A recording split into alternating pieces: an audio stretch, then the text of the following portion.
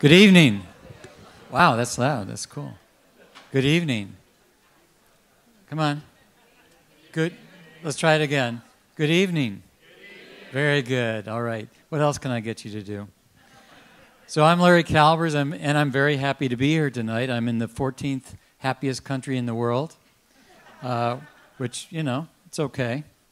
So just a couple of housekeeping items. First of all, please, especially students, stay until the end of the Q&A. The Q&A can be very important and interesting, so please stay until then.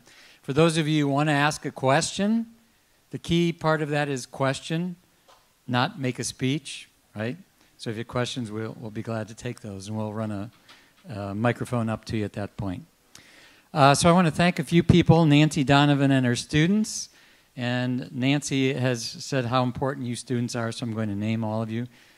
Shout out to Grant Hudson, Christina McLean, Katie Herron, Victoria Aitken, Olivia Kernet, Alice Donnelly, Allison Ingray, Patrick Raisin, Drew Stevenson. There's 50 more, so hold on.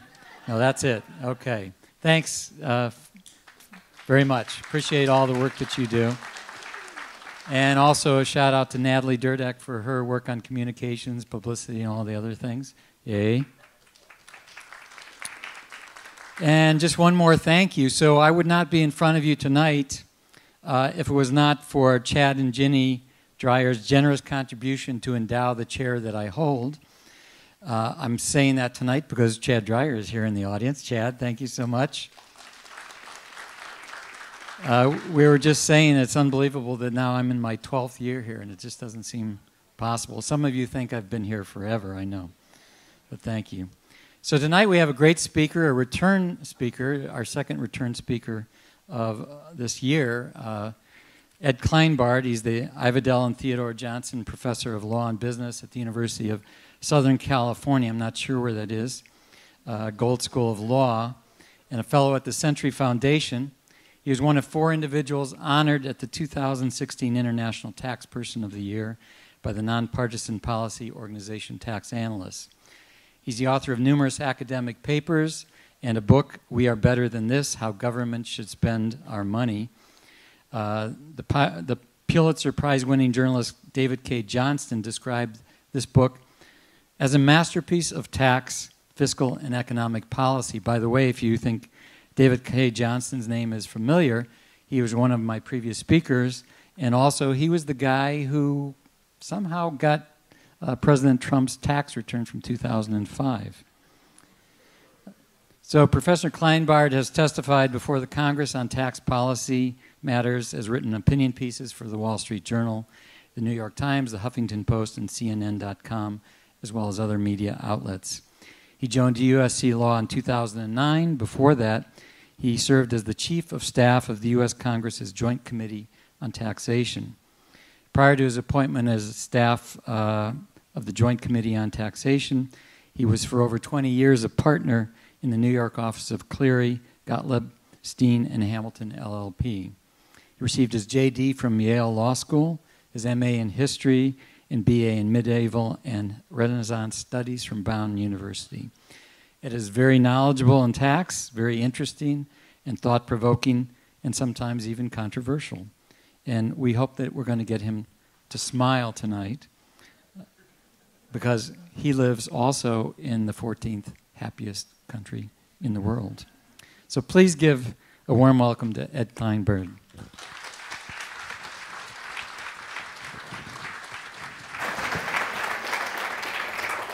Thank you very much, Larry, and thank you all for coming out tonight. Larry was extremely kind in titling my talk as sort of all and everything, as long as it had the word tax in it. And so some of you may be here under a misapprehension. Those of you who had hoped to hear a 1-hour lecture on Speaker Paul Ryan's destination-based cash flow tax reform proposal for the corporate income tax will be disappointed. I don't propose to go into tax reform, notwithstanding the title of the lecture, because things are simply too uncertain. and the topic is too tedious.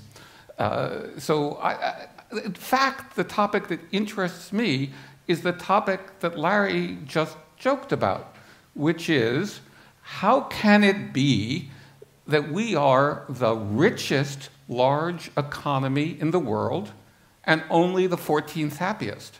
That's a strange place to be. Why is that we are so rich and yet not extraordinarily happy to boot?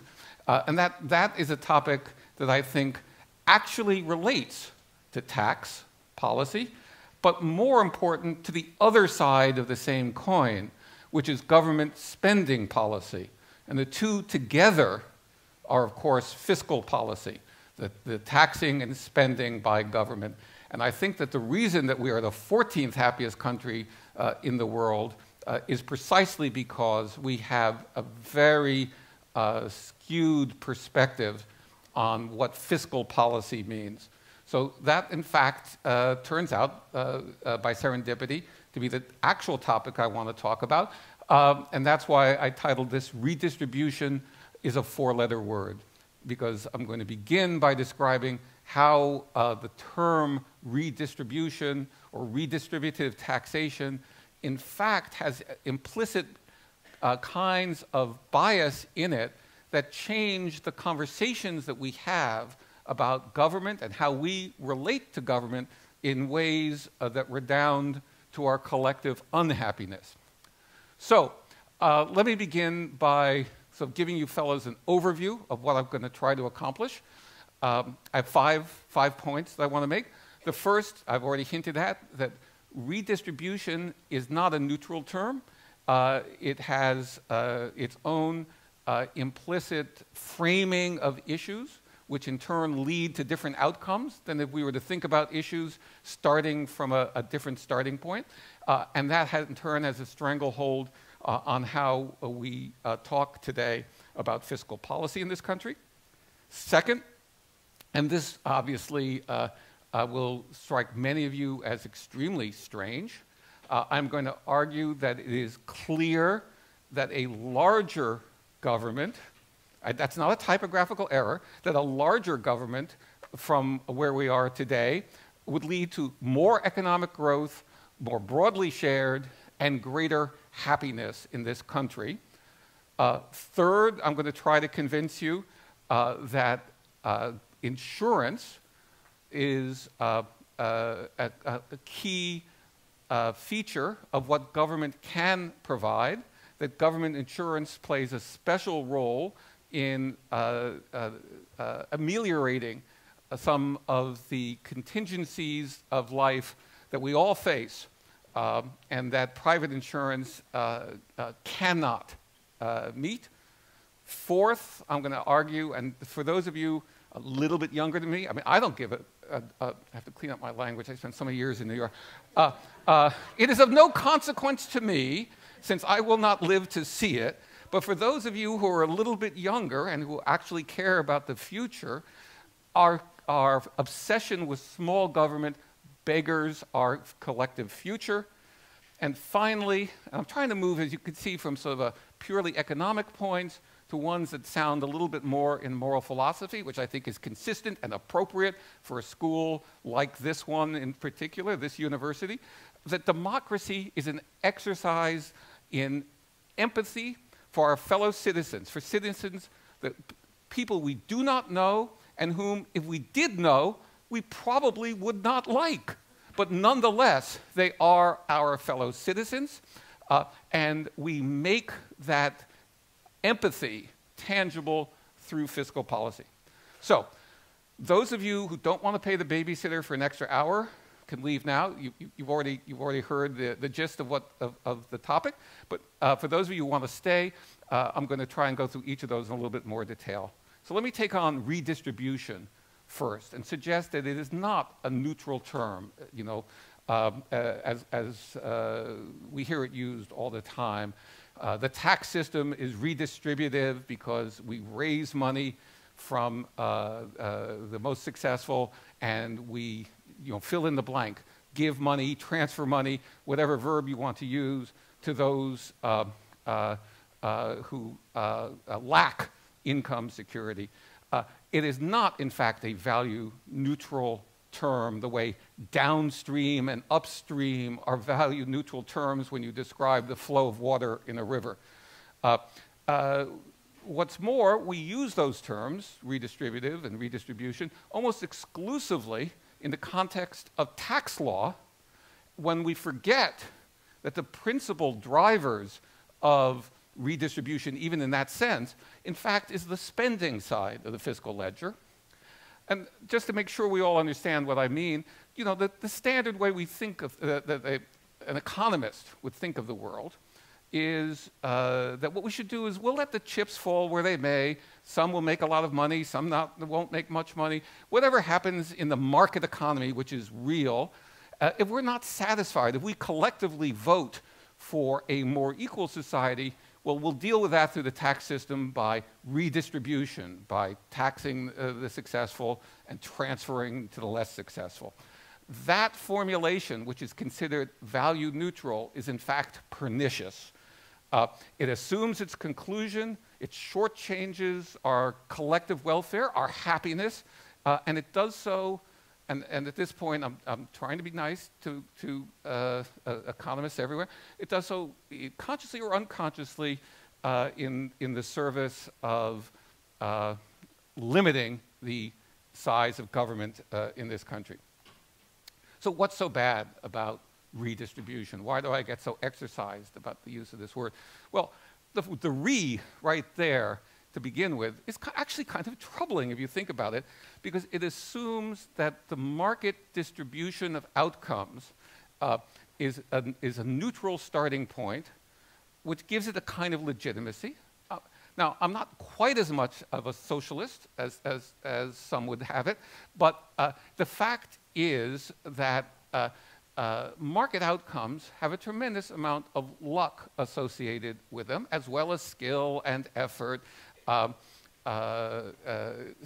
it ignores that aspect. It ignores the fact that, that outcomes are not, in fact, the decision of the gods as to our inner merit, but rather are a completely unpredictable amalgam of what we're born with, the context in which we grow up, as well as our individual effort and so on. The idea that the market outcomes are necessarily sort of a neutral starting point ignores the incredible collective investment that has gone on for millennia in creating the social networks, in creating the legal networks that pre-exist before we can even enter the market economy. And I think most interestingly, it puts what is known as the endowment effect in direct opposition to redistribution, which means that redistribution always loses. The endowment effect is, Daniel Kahneman and others have done a tremendous amount of work on this over the years. The endowment effect is the idea that we hate losing things more than we like the prospect of getting things. If I have $100 and you offer me a fair bet, I can either make 50 or lose 50, I'd never accept that bet. Because I say, I don't want to lose half my wealth just for the prospect of maybe coming out on the lucky side of that. People cling like Gollum to their wealth in ways that they don't value as highly the prospect of having even more. So if you begin with the idea that market outcomes have in a kind of implicit legitimacy, what then follows from that is that taking that away is illegitimate. That taking that away directly conflicts with the absolutely demonstrated endowment effect, for which we all are susceptible. We all tend to value what we have and losing what we have more than the prospect of getting more. as I said a minute ago, finally, it overemphasizes the role of tax policy, when in fact, what we should be thinking about is government spending policy, all of which, when put together, tends to lead us to be very comfortable thinking of this word as a way that of implying that what goes on when we have redistribution is that we're going to tax the makers to give to the takers. And that is a very pernicious way of relating to our fellow citizens. So take this quotation here. Repeal and replace, that's the current debate about health care. So the repeal and replace bill as proposed by the House of Representatives leadership is a gigantic transfer of wealth from the lowest income Americans to the highest income Americans. A pithy quotation taken from the New York Times the other day from some smart aleck alleged, it was me. So yeah, this was, I was criticized by a sophisticated reader who did not quarrel with my description of the flow of money. Obviously, under the House proposal, the poorest Americans will simply have hundreds of billions of dollars less invested in their health care, and the wealthiest Americans will enjoy a very large tax cut in the form of the repeal of the taxes introduced in the Affordable Care Act in 2010 to pay for the large-scale healthcare reform that we introduced in 2010. So the flow of wealth, the flow is not what my interlocutor questioned, but what he questioned was the idea that it can be described as a wealth transfer, because that implied that this was money that was legitimately, or wealth in the form of healthcare policies that was legitimately owned by the poor, that was now being transferred. And he said, no. The way you have to think about things is, this was my money, because it turns out that the interlocutor was himself affluent. This was my money to begin with. You people took it away from me in 2010, and now I'm just getting back what's mine. And from that perspective, this isn't a wealth transfer at all. If you think about that, it's really quite interesting way of seeing the world. And it's true that the Affordable Care Act is very new in terms of our sort of social consciousness. But if you think about it in terms of Social Security, if I were to say, you know what, I'm going to give a $600 billion tax cut to the richest Americans, and I'm going to pay for that by cutting everybody else's Social Security benefits, then I think that my statement about a wealth transfer would ring more true, even to that interlocutor and probably to many of you, because we have a sense that we have a property interest in Social Security. And perhaps more radically, if I were to start from the proposition that health care is a birthright, which is true in countries 1 through 13, as it happens, interestingly, if I start from the view that health care is a birthright, then it is very clear that taking that birthright away to give tax cuts to the most affluent Americans is, in fact, as I described it. So instead of thinking about things as redistribution from rich to poor, whether we use the pejorative, makers and takers, or whether we simply say that these are transfer payments that are funded from the most affluent Americans, let's imagine how we might reframe things instead. And I would argue that the place to start is with an observation that all of us, especially in the tax law academy, tend to forget, which is that the business of government is spending money, not taxing. Taxing is just how government pays for the spending that is the purpose of government. The tax revenues that are collected are not simply put in a big pile and set on fire. They actually buy stuff, and the stuff that they buy besides the military. By the way, that's something where we're number one. For those of you who feel depressed that we're only number 14 in happiness, you'll be glad to know that not only are we number one in military spending, but in fact, we spend about as much as numbers 2 through 14 literally do. We spend about 44% of the world's spending on military. We just choose not to pay for it by taxing ourselves accordingly. This gave rise, to Stephen Colbert's observation a few years ago that America is the new Sparta, except less tolerant of homosexuality. So that is something where we're number one. But we purchase investments and we purchase insurance within the ambit of fiscal policy. We purchase investments and we purchase insurance with the money that we raise through taxes. And the right place to start is, are there any interesting investment opportunities here? If you were to talk to the CEO of a Fortune 100 company and say, what's new? He would not say to you, well, we got a fantastic medium-term note program going, and we sold some bonds at a very low interest rate.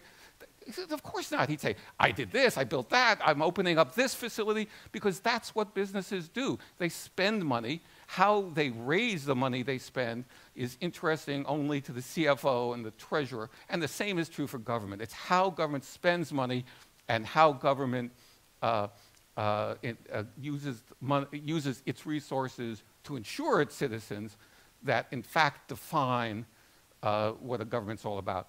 It turns out that public investment is not, in fact, the same as hosting the world's biggest fireworks display on the 4th of July. There are positive economic returns to public investment that can be measured the same way any other return on investment can be measured. So in the narrowest economic sense, there are important returns to public investment in the narrowest sense, but also public investment of which we do quite literally net zero today. Public investment in things like roads and infrastructure. Public investment in infrastructure in this country is a tiny bit more than zero net of depreciation today. Public investment also creates a lot of good quality jobs. And not everybody in the United States wants to be or will enjoy being a software engineer in Silicon Valley. And the fact that we don't have a lot of good quality jobs of the sort that used to be in the manufacturing sector is in large part because we are systematically underinvesting in the kind of hard infrastructure that could lead to those kinds of career paths. It's obviously more than that. It's also investment, as we're going to talk about, in education, in basic research. And as I say, it both has measurable economic returns and creates career paths to jobs with dignity. Jimmy Breslin just passed away. Many of you have never heard of Jimmy Breslin and certainly haven't read him, but this was his great theme. I learned, Jimmy Breslin was the Alfred P. Doolittle of the United States. He was a people's philosopher who recognized that the dignity of work is how we define ourselves in this country. Insurance is another area where government simply can do things that the private sector cannot do very well, as we'll see when we talk about healthcare in a minute. So we think about the world not in terms of redistributive taxes, but rather, hey, are there any interesting investment opportunities here? Are there opportunities for government to insure us against the vicissitudes of life in ways that the private sector cannot, that we all think are a good idea? And then, geez, can we afford it all? That's a radically different way of thinking about our relation to each other and to government. So I want to talk for a minute before I move on about how much redistribution we actually do, because many of you, I think, will be very surprised. The United States is basically the lowest taxed large economy in the world. 14th happiest and lowest taxed. Very strange. Richest, lowest taxed, 14th happiest. In this Yeah. So in this, I've chosen for the next couple of slides to compare us to Germany. They're a dour bunch. I don't know where they rank in the happiness list. But most of us would think of Germany as a very successful economy. But they raise year in and year out 10 percentage points of their GDP more in taxes than we do. And yet somehow people show up for work. Amazing. They have not all retreated to the beach to read The Fountainhead for the third time. So we are a low-tax, small government economy that turns out to do very little redistribution. The genie, this has nothing to do, you know, with Barbara Eden, this genie. This is Mr. Genie was an economist years ago, and it's a measure, imperfect, but a one-number measure of inequality in a society. And it goes from 0, which is perfectly equal, to 1, which means one guy has it all. And I know what every one of you in this room is thinking. That could work for me. But the number, take it as a rough measure of inequality in a society. And we can measure it before tax, that is just our market outcomes. We can measure it after tax. We can measure it after tax and transfer payments. So what these numbers down here do is look at market income, including things like the value of health insurance provided by employers to their employees, because it's quite valuable. So we're throwing that into the hopper, to be fair. We're comparing market incomes to disposable income, which is after tax and after any government transfer program, so after money out for taxes, in for any transfers. And by that measure, you can see that the United States does much less than Germany. We start with essentially the same market income inequality of around 0.5 between the 0 to 1 scale. But after we get all through with the intervention of government, Germany has reduced that to 0.29, the United States to 0.39.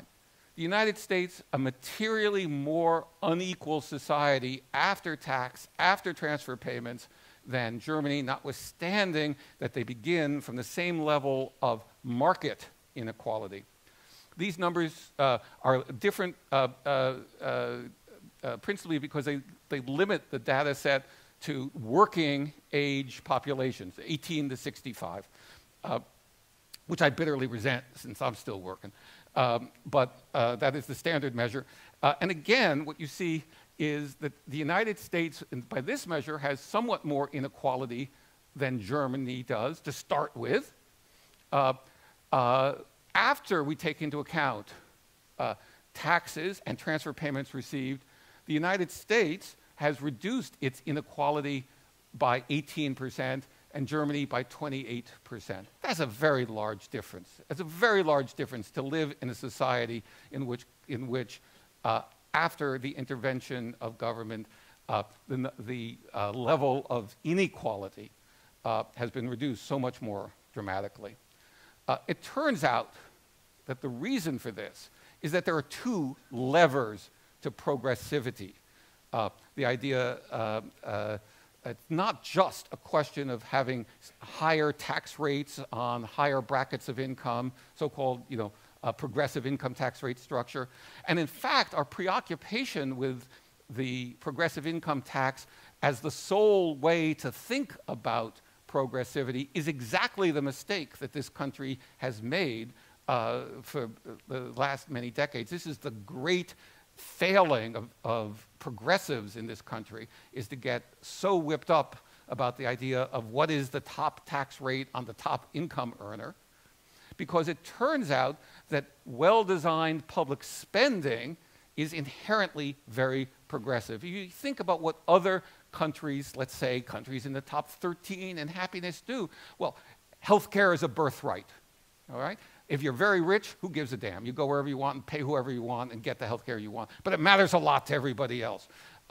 Early childhood nursery school type programs and early childhood babysitting programs, again, for the rich, you hire the nanny you want. For the poor, that absolutely changes your life. Free college education, which is the norm in many of the top 13 countries, or very low tax higher education, again, is something of great value.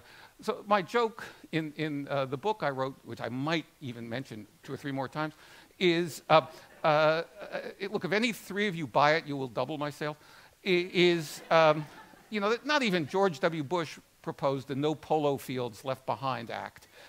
Government spending, by its nature, almost inherently is extremely progressive. It benefits lower income citizens more than the highest income citizens. So progressive tax rates aren't what drives progressivity in terms of progressive fiscal system like we see with Germany. In fact, it's the opposite. Germany's tax system is less progressive than that of the United States. It's, in fact, mildly regressive. But their commitment to public investment and insurance is much larger than we are. And it's the spending side, not the taxing side, that dominates the actual lives people lead. So the United States has a very progressive tax in the sense of, you know, higher rates the more income you earn than does other countries. So on this horizontal x-axis is the degree of progressivity of the tax system in the abstract. And the United States is way over on the right, by far the most progressive tax system around. And on the vertical axis is how effective the tax system, or the tax and spending system of that country is, the fiscal system in its entirety, in reducing inequality. So we have by far the most progressive tax system, and by far the smallest effect on remediating, ameliorating inequality. How can those 2 things be true? Well, it's really simple. It's the size of the system that drives the results. The United States, always proud to be an outlier. This, on the x-axis, total tax revenue. We call it exceptional, by the way, not outlier. The x-axis is the total tax revenue as a percentage of each country's GDP, its national income. And again, we see, you know, the United States in the mid-20s, Germany in the mid-30s for tax revenue as a percentage of national income.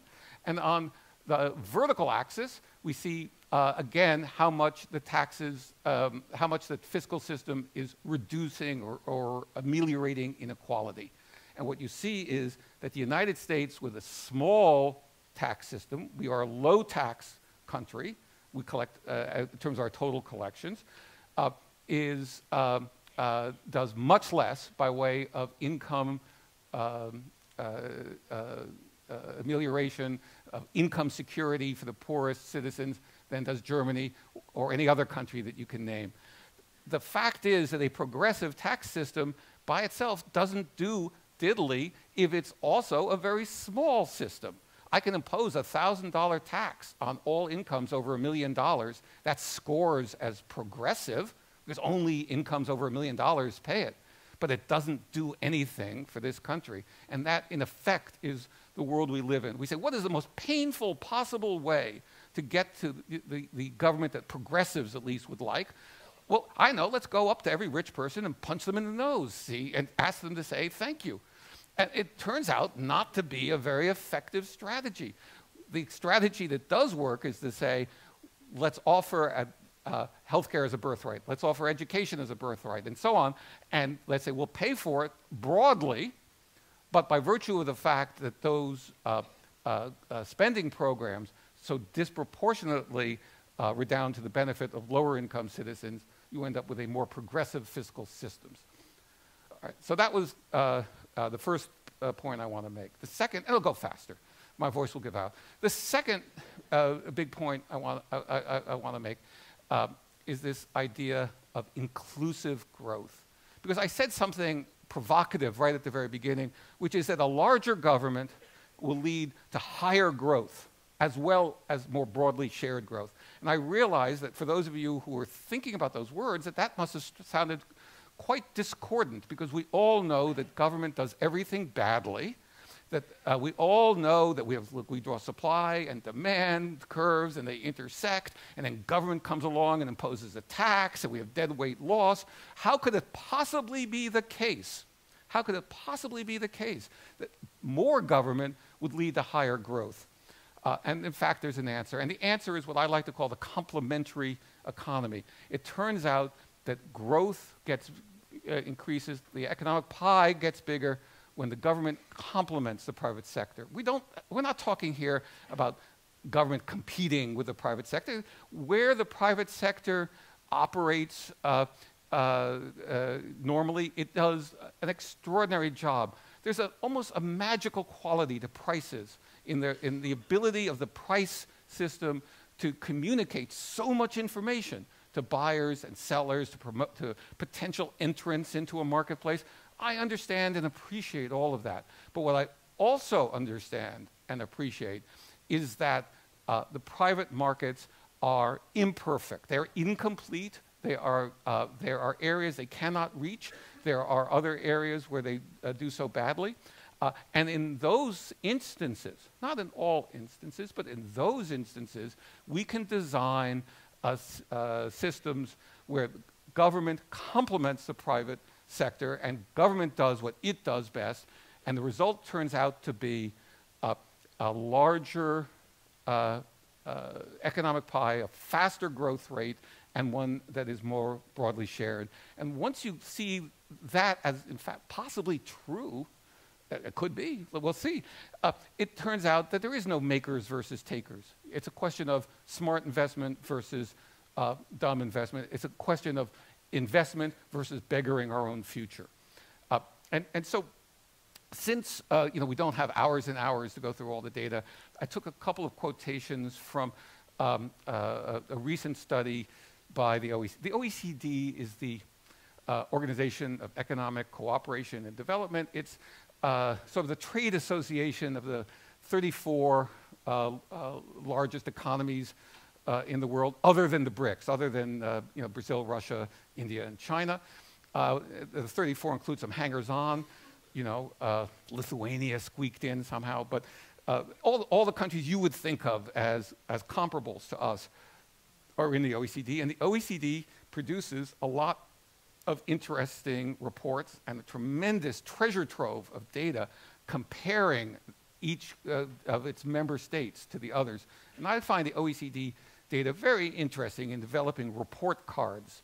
So where does the United States do well, where does it do badly? The IMF, the International Monetary Fund, which is about as orthodox a bunch of economists as you could possibly imagine, has come to exactly the same view as that of the OECD, quite remarkably.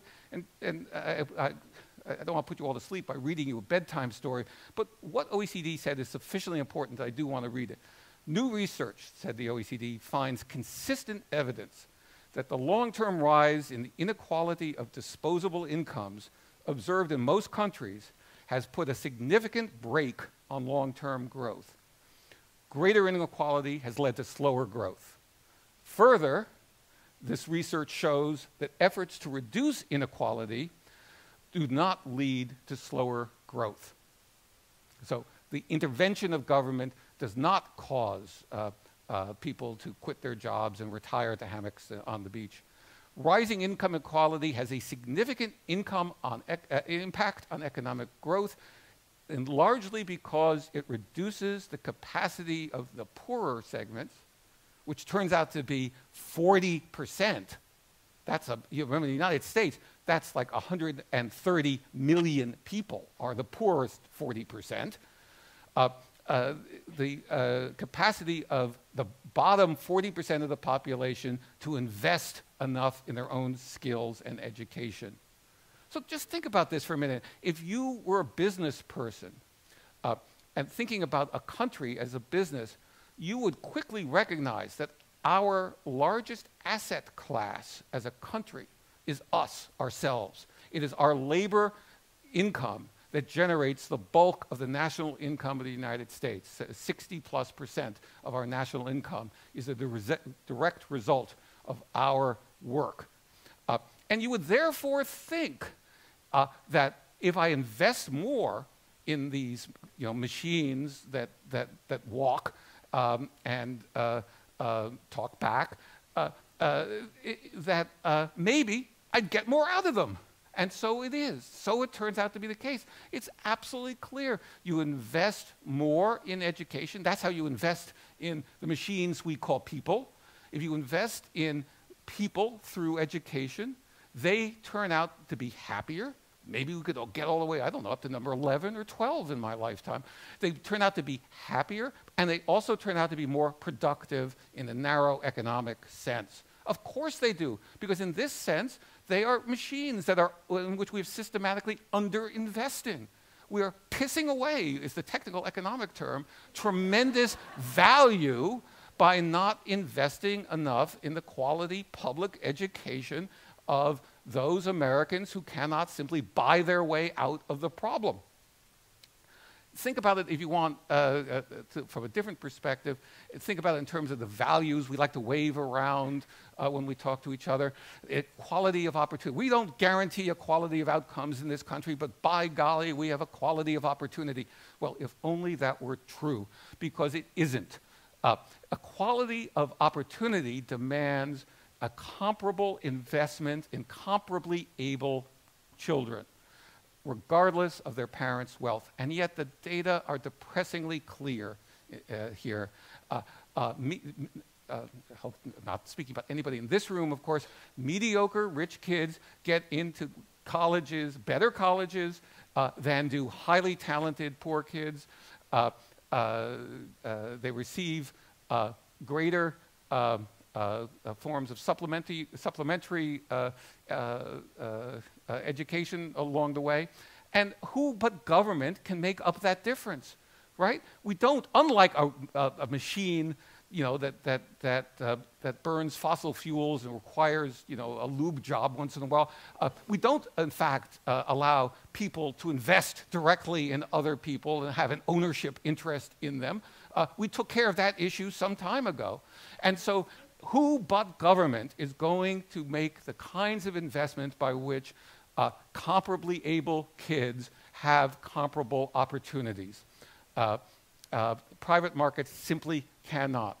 And yet we find not only do we find that rich kids get into, you know, better colleges, rich mediocre kids get into better colleges than you would expect based simply on their ability, but we find that in the United States, because across the country so much education is tied to local school district financing, which in turn is tied to real estate prices, we find that the United States is one of the 2 or 3 countries in the OECD where public education is spent, we spend more on the public education of rich kids than poor kids. It is the most perverse policy you could possibly describe if your interest was that of a highly productive economy, faster growth rate, and happier people.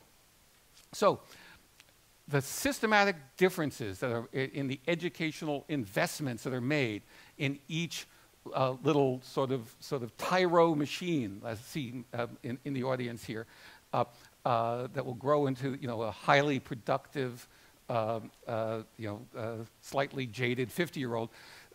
The systematic differences that in those educational investments turn out to convert today's income inequality into an hereditable gene. And the reason is very simple. You can preserve your family's place in the pecking order if you're affluent by simply pouring more resources into the machine you call your kid than a more able kid from a less advantaged background is able to do so. And we see that in the data. Our economic mobility outcomes are worse than Canada's. They're worse than Northern Europe's. Have as much choice over that. We don't get to choose whether we're in, you know, the passenger seat of a car that gets into a serious accident and so on. So it turns out that and this is a very important idea that people find very difficult. The outcomes of our lives are much less in our control than we like to think. We like to think that we control our destiny, and we don't control all of it. We have some at the margins. We can affect our own destiny, of course, but we don't control the entirety of our destiny the way we all like to think we do. And government insurance, again, is what responds here.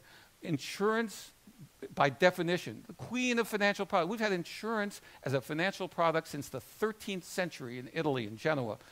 Insurance ameliorates the financial consequence of what in the insurance business is called adverse fortuities, bad luck.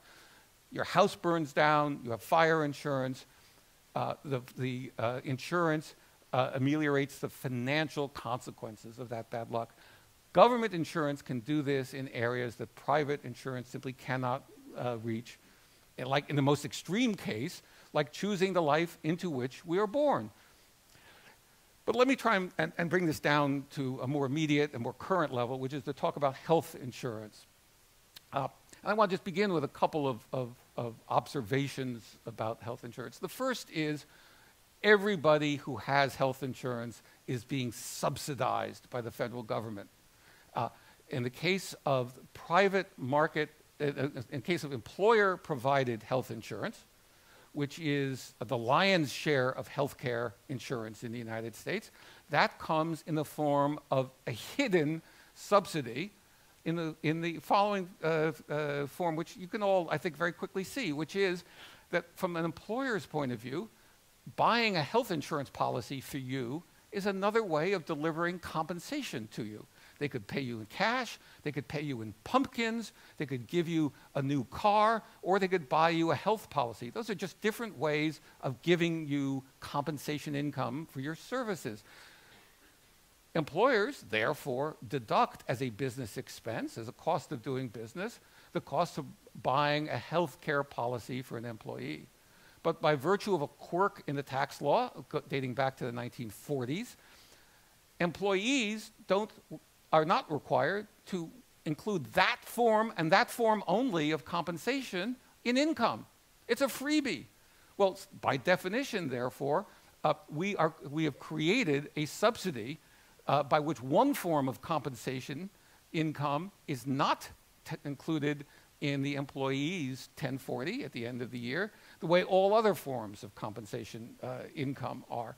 And that's a $300 billion a year subsidy right there. So the idea that somehow that in 2010 we created subsidies for people we don't really relate to very well, but we are virtuous is simply false. All of us are being subsidized. Second, and again, this is very hard, the young and healthy, I remember, I have notes from when I was young and healthy. I look back at. The young and healthy tend to see themselves as young and healthy forever and as sort of invulnerable. This is just the way we're hardwired.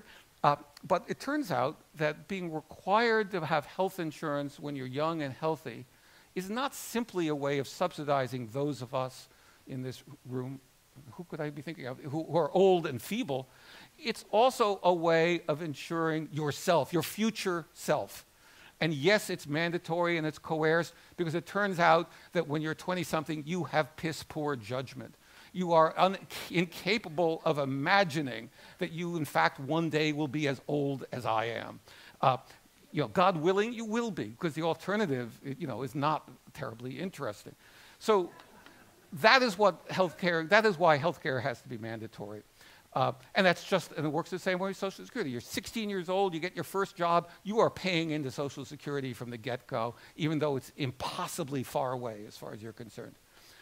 Next point about health insurance, the most extraordinary single fact I can think is we spend on public spending, government spending at all levels on healthcare about as much as the other major developed economies around the world on healthcare.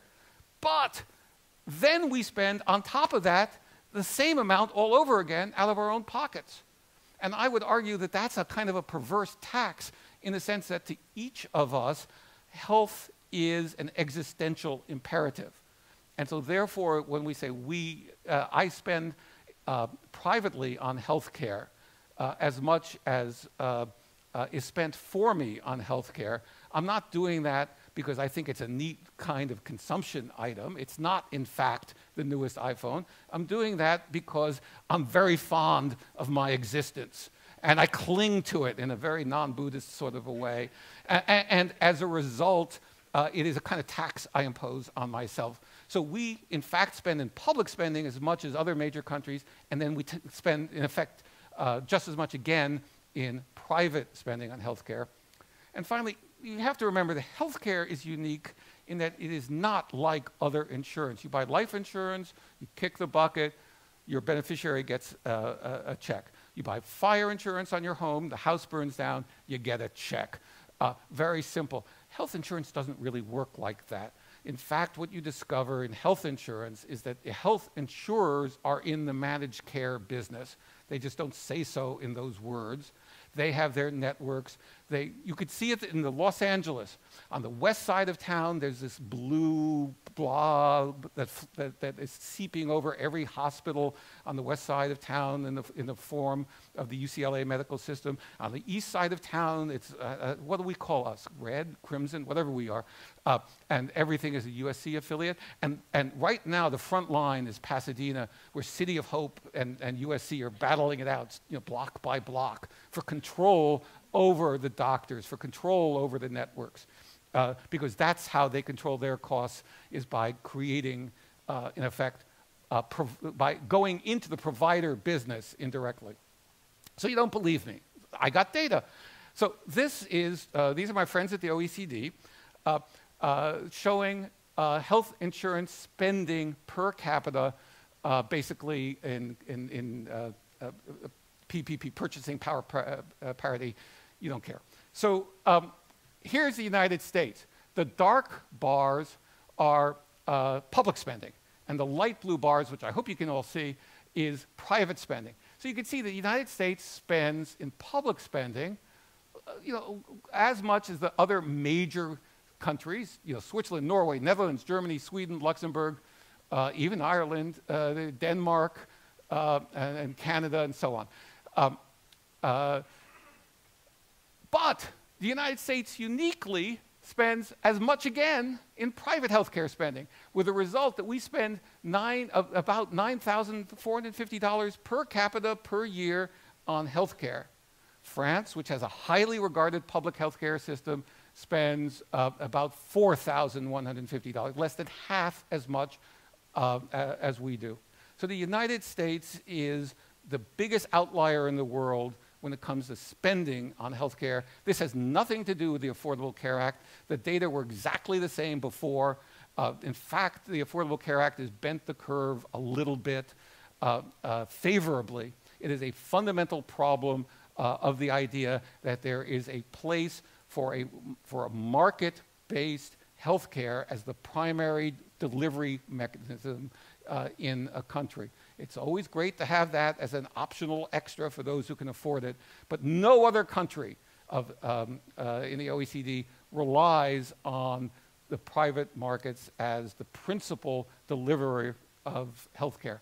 If we spent what Norway spent per capita, we would save collectively $1 trillion a year.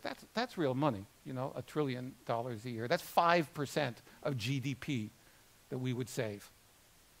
There's just no justification. It's not because we don't spend that much more per capita because we're that much richer. We spend about 17% of our GDP, our big GDP, because we are a very rich country, on healthcare. Switzerland, France, Germany, they're in the 10, 11, 11.5% range. The Affordable Care Act is not the explanatory explanation here. And we don't, in fact, spend more because we deliver better health care. Of course, we have superb health care outcomes in individual cases where people have successfully navigated the system or can afford the system, but we don't, as a country, have particularly good health care outcomes. And the current bill, the repeal and replace bill, has no real answer here. It doesn't have a magic solution. Competition isn't going to change this outcome in ways that people like to believe. We have, for example, interstate, cross-border, cross-state sales of healthcare policies is a big plank in the House Republican plan coming in phase 2, because for technical reasons it can't come in the reconciliation bill. 3 states today permit that. Maine, for example, permits that. No company has gone into Maine, and to offer cross-border healthcare because all the doctors and hospitals are locked up already in a network. It's not, in fact, a simple case of being a fire insurer where individuals make individual decisions. If fire insurance required the fire insurance companies to have their own fleet of fire trucks, then you would see a very different outcome in the fire insurance market. But that effectively is what is required in the health market. So you want data? Here's some more data. So oddly enough, the US is the outlier again. So this is OECD data on unmet care. People who either don't get the care that they need or don't fill a prescription that is written for them because they can't afford it. And the United States is all the way over there on the right. And what's interesting here is we have, again, two bars. So yellow bar is those with below average incomes. And you see this extraordinarily depressing fact that nearly half of Americans with incomes below average, that we're not talking about the poorest Americans, we're talking about the bottom half. Well, that's, 165 million people. Half of lower income Americans have, according to OECD, unmet medical care needs. And even more remarkably, 24%, a quarter of those with above average incomes have unmet medical needs. You want to talk about outcomes? We could talk about outcomes. Among the OECD 34, life expectancy at birth, the United States ranks number 26. Right? This is counting from 1 is the best, let's be clear. For women, it's 29. For life expectancy at birth to age 65 is colored by a couple of extraordinary facts in the United States. One is the number of gun deaths in the United States, which runs about 30,000 gun deaths a year. Not true in other countries. And the other is the problems of substance abuse. Those are problems of young adulthood. And so it's interesting to ask, well, at age 65, when Social Security kicks in, when Medicare kicks in, what are the results? Well, we're number 22 out of 34 for men and 25 out of 34 for women. Mortality from cardiovascular disease, which is, in fact, which used to be a very scary thing, and now is an easily treated thing if you get care and can afford your prescription. We're 20 out of 34. OECD ranks us for the quality of care for asthma, 25th, for diabetes, which is in many ways the most fiscally pernicious of all these diseases because it doesn't kill you overnight. It guarantees an awful, awful life if it's not properly managed. It's fine if it is managed, but if it's not managed, an extraordinarily painful and expensive life. Cervical cancer survival, we're 21st. Breast cancer, we're second. I want to be fair. I have some theories as to why that's true, but I won't bore this audience with it. Doctors per capita, we're exactly the opposite of what even I would have guessed. We're 27th, and for hospital beds, we're 25th. But when it comes to big, expensive equipment, well, of course, we're at or near the top. So I hope I've begun to depress you, but I want to make sure that why should I be the only person who can't smile in this audience? But I want to make sure that the young people in particular are horrified about their future. So let me talk about where we are today and, from a different perspective. I think this one little chart I cooked up explains everything you need to know about 2016 presidential politics. This blue line shows the growth of the United States economy in real terms, that is, inflation-adjusted terms. Our economy from 1985 to 2015 grew a lot. It doubled in real inflation-adjusted terms. In terms of the real median full-time wages, that is the middle of the pack, full-time male worker, flat since 1985, has not seen a raise in the middle of the pack, male full-time worker has not seen a raise in 30 years. Median household incomes have crept up a little bit, and the reason for that, since going back to 85, is the entry into the workforce of more and more women in a household, and a narrowing, but not a closing, of the wage gap between male and female wages, which is still a disgrace. But you'll notice, whichever one you want to look at, that there's a lot of income that isn't getting picked, it isn't being shared with the guy in the middle of the pack. And that, I think, explains a lot of the social anger that surrounds us today. We have, as you'll see in a minute, rising top-end inequality. All that growth went somewhere. Somebody captured that growth. We have a fading belief in equality of opportunity because it's fading. Turns out there's a reason for it. That we have stagnant incomes among the middle class, and that inevitably leads to a rage at working harder but falling further behind. There are lots of couples where the fact that both spouses are in the workforce is a great thing, and there are others where it's an economic necessity and where it's resented. But regardless, it is the norm today, and it was not true 30 years ago, that both spouses are in the workforce, whether they think it's a fulfilling idea or not. It creates the misimpression that the game is being rigged against us. And it leads us to tribalism, to repudiating any sense of connection to the rest of Americans. But I don't think any of that is inevitable. We have gone in the wrong direction. The rich turn out, really, in fact, to be getting richer. This is from 1980 to 2013, which was the last year for which data were available. Numbers done by the nonpartisan Congressional Budget Office on growth in household market incomes. The red line, oddly enough, is the top 1%. The blue line, which has gone up almost not at all, is the bottom quintile, the bottom fifth of American households.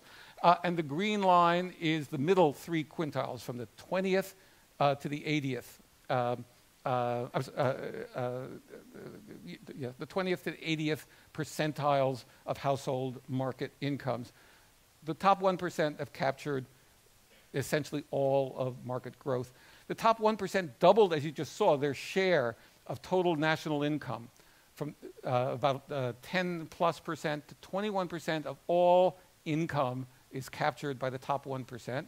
The top 1% of 1%, that's the top 1/10,000th of Americans, tripled their share of income. And the top 1% of Americans control 42% of the nation's wealth. And the top 1/10,000th, about 11% of the nation's wealth. And yet, at the same time, you're looking for why we're only number 14 in happiness, we have extraordinarily high levels of poverty today. We have the highest adult poverty rate in the OECD, measured in the official OECD way, which is people whose income is half that of the median income. Take the income in the middle of the pack, take half of that, people below that are defined as poverty. We have the highest ratios of rich to poor. We are 29th in social spending. So we are unique as being a high income, high inequality country. As this chart demonstrates, we're doing only a little bit worse than Turkey, if that makes you feel better. We're this yellow line over here. The red line is the average in the OECD of the percentage of people in the country that are living in the official definition of poverty, which is a relative definition. It looks to the income of each country. And we're at about, as I recall, 17%. The average is around 11%. Let me close with a couple of observations here. What makes a democracy work? Well, our politics in any democracy, especially ours, depend on us working together, which means that we have to understand each other. We have to understand our fellow citizens' motives. We have to feel others' pains, and we have to share those values that we think define us. We actualize those values through our common action, which is what government is for. That's what government does. It's a way of intermediating among all of us. And I call that institutionalized empathy. And obviously, with a large country with 330 million citizens, all from very different backgrounds, and we can't necessarily all relate to every one of them, the idea that empathy has to be taken to a level of abstraction and made sort of more institutionalized is the only glue that holds us together. The glue that holds us together, that applies to all Americans, and that can restore the equality of opportunity, is government fiscal policies. We've just seen the spending side in particular. That's what connects us. We don't have a lot of connection to government in general. Government is not on our backs most of the time. We have once every few years, we go to DMV, and we complain about it then for months. We file a tax return once a year. If we're very unlucky, we have jury duty. That's about it. It's fiscal policy that year in and year out is the way that we are in fact connected to our fellow Americans. And that's how we actualize our complementary economy. That's how we can seize these economic opportunities. And that I like to think of as our fiscal soul in action. We are citizens of the United States. We are not citizens of California or Texas or Kentucky. It's the idea of defederalization, which is so popular in Washington these days, is a repudiation of what it means to be a citizen, in fact. Citizenship requires that we recognize the opportunities that I've tried to describe and our obligations to each other, and that we then act on those through the intermediation of government, through, in particular, the instrument of fiscal policy. And if we don't do that, well, then the alternative is we could start thinking, do we choose instead each of us to retreat to his or her own tribe? Or do we choose to beggar the future of our own children? Those are the choices that fiscal policy implies for all of us. My view, today we are systematically dishonoring the concepts of equal opportunity and economic mobility. We're a small government, low tax country, and by doing so, we're foregoing all of the opportunities that a real, robust, complementary economy could offer. There are big returns that we're leaving on the table, and we all have to remember that we all are the beneficiaries of a lot of just plain luck in our lives, and we ought to think about how we share that. So there's more that could be said for those who wish to hear or read more in the form of the book. If you don't read it, not to worry, you're in the majority. But if you do, obviously, I'd be thrilled. So thank you very much, everyone. Thanks so much, Ed. We're getting a little short on time for questions, so what we're going to do is we're going to ask Ed some questions out in the reception that we're going to have right after. We've got some nice LMU gifts for Ed to take with him. We'll see if he'll wear them on the USC campus or not, or just off in his neighborhood. But let's give him a big round of applause.